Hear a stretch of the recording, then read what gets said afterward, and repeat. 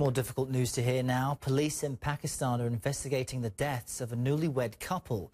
It appears they were murdered as part of a so-called honour killing. Summer Mohsin reports.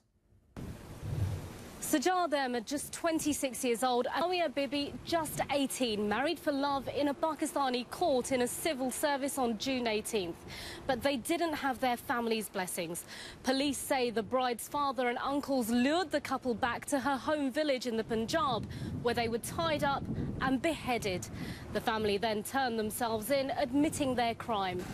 Just last month, I travelled to Lahore, where a pregnant Pakistani woman, 25 years old, was killed a short distance away from Lahore High Court for marrying the man she loved. She was attacked with bricks. Human rights activists have criticised a weak and fractured justice system in Pakistan that quite literally allows people to get away with murder. The Human Rights Commission of Pakistan says that at least 869 women were killed last year in so-called honour crimes.